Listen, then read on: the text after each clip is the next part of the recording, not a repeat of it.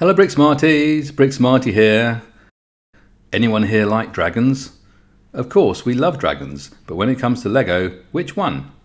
Lego have a number of dragons in various sets in the Ninjago series and Harry Potter series, but how do they shape up?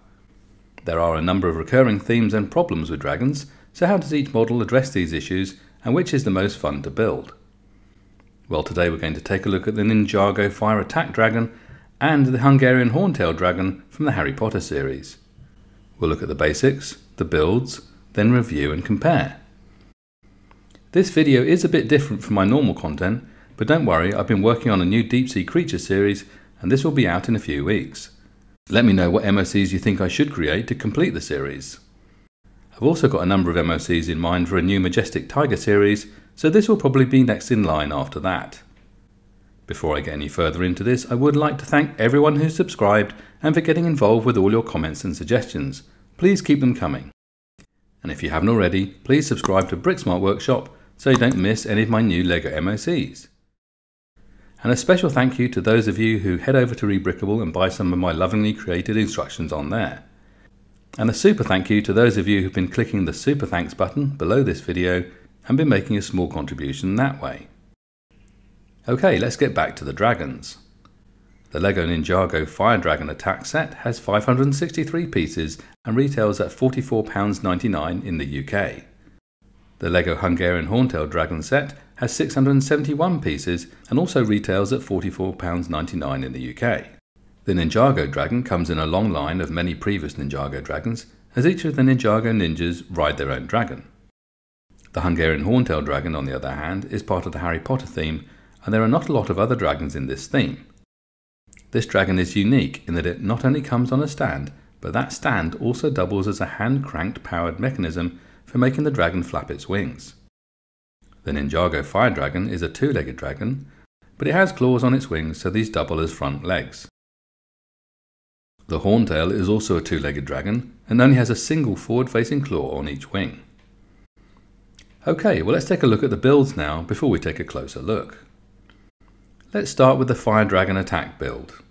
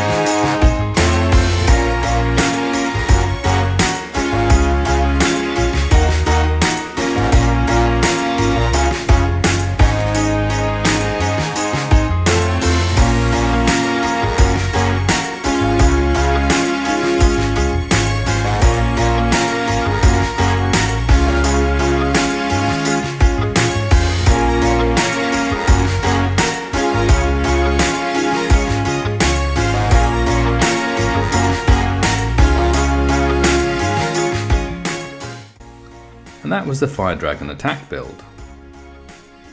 Okay, let's take a look at the Hungarian Horntail build.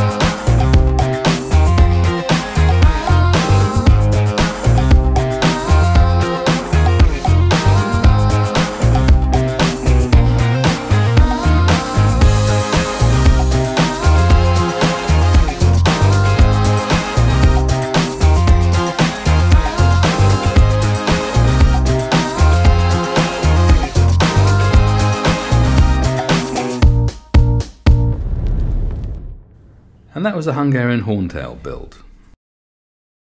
I enjoyed the Fire Dragon attack build, but it does suffer from the same problem a lot of dragon builds encounter. With such long necks and wings, they really have to cut down on the weight so the various joints don't collapse. For the head, this means using hollowed out pre-formed upper head and lower jaw pieces. These don't really feel like genuine Lego, and there is little to actually build, so it feels like a bit of a cheat. For the wings, cloth covers are attached to a skeleton framework, which can look okay, but again doesn't really feel like genuine Lego. The body and leg sections seem fine and are satisfying enough to build, but then we encounter the next big dragon problem: feet. Feet can make or break a dragon build, and sadly I didn't think much of the feet on this build. Using the triple angled bar pieces with 3 claws attached feels lazy and looks spindly and skeletal. Of course they need to be strong enough to hold up the weight of the whole model, and with the Technic joint used at the ankle it does the job, but it does look very boxy on the feet where they've tried to box in the joints. Why Lego haven't brought out a Technic ball and socket joint piece with the ball on the top of a brick to help this situation, I'm not sure. Okay, this does all sound fairly damning, but as I mentioned before, these problems are recurring issues for dragons, not just poor design. In conclusion, I think this dragon does look good, and although I'm not a big fan of preformed dragon head parts, they do add to the look of the dragon overall. In addition, the movement and posability of the legs and wings does add to the playability of the set. The Horntail dragon is a different beast entirely. There are over 100 more pieces, but it is the same price as the Fire Dragon attack set. The design feels more authentic and original, like they've gone back to the drawing board and started again from first principles. The head still uses hollowed out preformed pieces, but the colour choice is excellent and the feet are probably the best dragon feet I've come across so far. They're much less bulky and clunky, but then the whole model is attached to a stand, so they don't need to support the weight of the model. In fact, to say the model is attached to a stand is a bit of an understatement. The first half of the whole build is the stand and the wing flapping mechanism, which, while very clever and enjoyable to build, you don't realise you're building a dragon at all until later. Then you realise the dragon and stand are fully connected and inseparable. You can't detach the dragon and play with it any other way. Once finished, the model looks great, but the wing flapping mechanism is a bit disappointing and clunky in operation. The wings rise smoothly enough, but on the downstroke, which should surely be the power stroke, they reach a certain point then just flop down. So while this model looks good for display with Harry attached, just out of the reach of the flame in front of the dragon, the amount of fun and time spent playing with this model is probably quite limited. You'll just get bored of turning the handle after about 10 rotations. If I had to choose, I prefer this one out of the two because I really enjoyed the clever design, even if you still couldn't quite escape all the typical dragon problems, but kudos for trying. I've got 2 more dragons to take a look at next week, and 1 or 2 other things I'm working on before I release Deep Sea Creatures Part 15. If you can't wait, check out some of my MOCs on rebrickable.com. You've got to build them all, or maybe just pick and choose a few favourites. Just follow the link in the description below. And don't forget to look me up on Instagram for more good stuff and behind the scenes photos. And use the hashtag BrickSmartWorkshop to tag your photos so I can see your creations. Thanks for watching. I hope you enjoyed the video.